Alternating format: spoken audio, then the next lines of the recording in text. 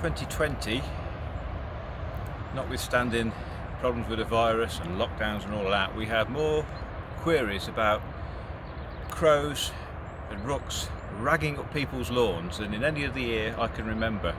What's happening? Why are they doing it? The crows are destroying my lawn. Well, I can show you why they were doing it, because I've just been digging some holes, and even the grass, even at this time of year, the culprit, or the reason that the crows are digging, is right here. Let's have a look, come and have a look. So I've just been removing some grass up here.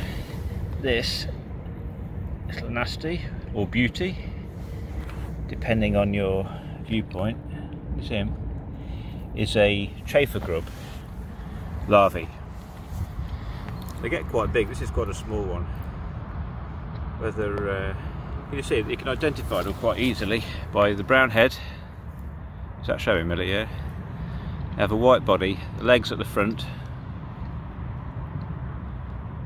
and then this big, often dark backside.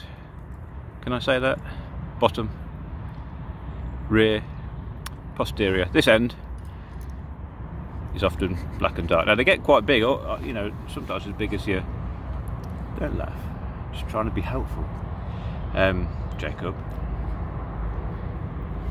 you've put me off my stride. This, that's what they look like anyway. That's what we're looking for. Now these are an absolute delicacy for the crows. They love them, and somehow they know that they're there. They ripped up our lawns this year, made an unearthly mess. You know, we could have stopped that. But these little blighters will do more damage to the lawn.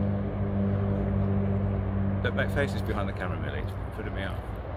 They'll do more damage to the lawn than the crows, because you can always rake that flat again. But meanwhile, the crows, rooks have stripped these out of your lawn.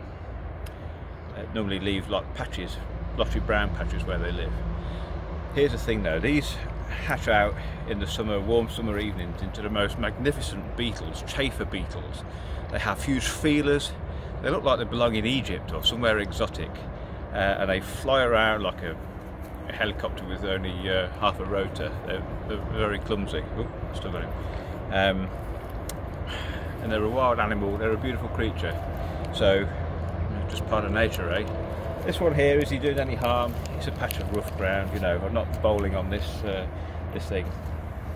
So I'm going to put him where they'll either go back in the ground, or it'll become robin food or bird food. But either way, you know, this is the cause of the birds ragging up the lawns.